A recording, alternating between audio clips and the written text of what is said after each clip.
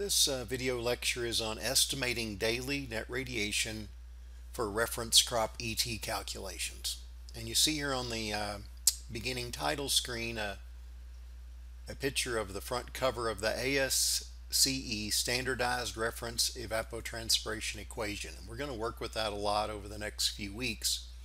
And of course, this is an equation that uses weather data to estimate reference crop ET, and it's widely used around the world as a way to estimate water use of crops and other kinds of vegetation.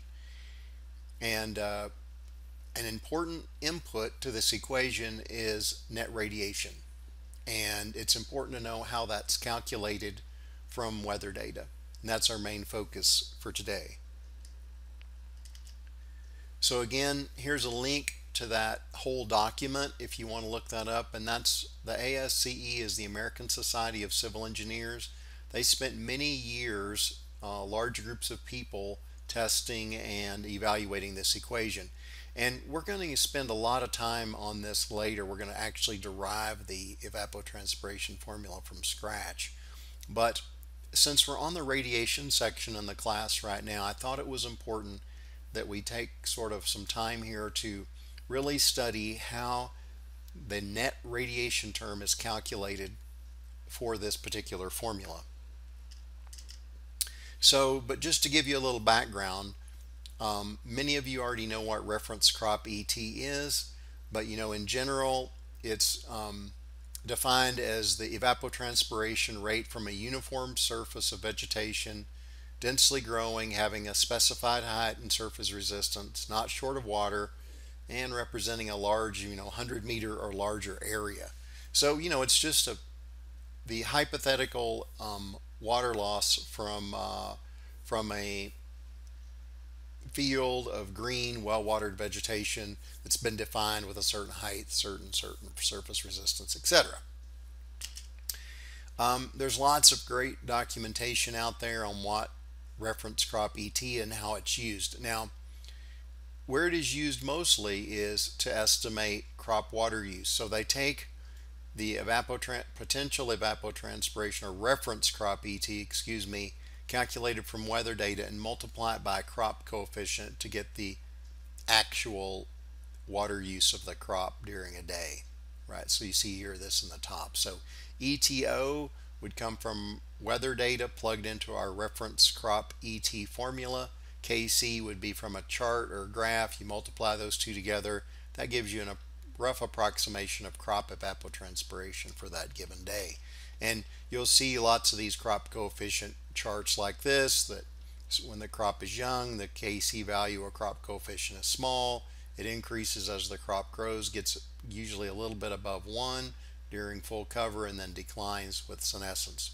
So the reason that we're so interested in reference crop ET and how it's calculated from weather data is so that we can do these types of calculations. If we go into the reference crop ET formula, and as I said, we'll derive this and study it in more detail later, I just wanted to point out that net radiation is a really important term in this formula, and you can see it up here in the numerator. It's very a large term. Any errors in the calculation of net radiation, of course, will strongly affect your calculation of ET. So you need to get that right. So if we look at the ASCE document and look at their recommended way for calculating daily net radiation, it looks like this. We've already studied net radiation, so you already have a good fundamental understanding of what it is. So here you see that net radiation is basically the difference between the net shortwave radiation in megajoules per meter squared per day minus the net long-wave radiation, same units, right? So our goal is to get that RNS term and the RNL term on the right side of this equation. Once we have those, we're all set and ready to calculate daily net radiation. The net shortwave component is pretty easy to calculate, and you can see here this is what we've seen before. It's just 1 minus the albedo times global irradiance from the weather station. So you get your daily shortwave radiation from your weather station and multiply it times 1 minus the albedo, and you've got your basically the absorbed shortwave radiation and you're ready to go. So RNS is a very simple calculation. Conversely, the net long wave radiation component is much harder to calculate. And if we look at it here, it's based on this formula derived by Brunt. It's a very old formula, but it's held up pretty well when they compare it to measurements over the years. So there hasn't been a lot of changes in it. It seems to work fairly well. So people have continued to use it, and it's the standard approach these days when you're calculating reference crop ET. So we can see some things here that look familiar. We see the maximum and minimum air temperature in degrees Kelvin to the fourth power. We see the Stefan-Boltzmann constant. So there's our Stefan-Boltzmann equation. And this section in the middle of the formula, where there's this cloudiness function and an impact of vapor pressure, as you might suspect, is relating to the emissivity of the sky, right? And so it's predicting the cloudiness of the sky, the atmosphere, and trying to estimate its emissivity. You will note that the temperature of the surface is not in this formula, right? So unlike our previous calculations where we use the temperature of the surface as a way to estimate outgoing or upwelling long wave infrared radiation, that's not here now. So we're making some assumptions about the temperature of the surface. So this can be calculated solely with weather station data. The trick is getting this cloudiness factor. Everything else looks pretty simple, right? Here's air temperatures from the weather station, the average daily vapor pressure from the weather station, the Stefan-Boltzmann equation. All pretty simple, but this cloudiness factor is tricky to calculate. So the cloudiness function is empirical, and it's based on the radiation measured at the weather station divided by what's called clear sky radiation. That is a modeled value of what the weather station would have recorded if there hadn't been a cloud in the sky, right? So if it's a perfectly clear day, this ratio will be close to 1, right? If it's a really cloudy day, it's going to be much less than 1. So what we have to do is calculate clear sky radiation, RSO.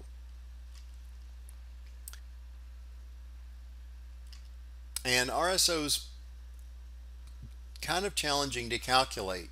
So it's based on your elevation above sea level and an estimate of the extraterrestrial radiation outside the atmosphere. That is, if you got in a satellite and the satellite was directly over your location and it was taking a reading of solar radiation above the atmosphere, what would you get, right? And so we need those two pieces of information, our elevation and our extraterrestrial radiation. Extraterrestrial radiation's a complicated term. You can see it here, equation 21 in the ASCE document. It's a function of what's called the hour angle, your latitude, the solar declination, the inverse distance factor, the solar constant. So it's a complex term, and so we have to calculate a bunch of other things before we can calculate that. So you can see we're kind of going down a rabbit hole here. Every new term that we need is dependent on other terms. So it turns into a rather long kind of piecemeal calculation. We need things like this distance factor, which is calculated from day of year, okay, or J is shown here. Day of year, of course, is just if you start on January 1st, where that's day 1, you know, January 2nd is day 2, January 3rd is day 3, etc. You go up through 365 or 366 in a leap year. That's your day of year. Some people call that Julian day. That is incorrect. It's not Julian day. You should use the term calendar day or day of year. And you can get that to get your distance factor and your declination angle. These are parameters that are telling us something about the geometry between the sun and your position on the earth. So it's kind of a sun-earth geometry calculation. Notice that all of these calculations are done in radians. So you have to convert your latitude to radians as well before you start doing these calculations. So there's a recipe for calculating clear sky radiation, and it's kind of a long drawn out affair. You have to calculate the declination angle, the distance factor, convert your latitude to radians, calculate the sunset hour angle, finally calculate extraterrestrial radiation, and then finally calculate clear sky radiation.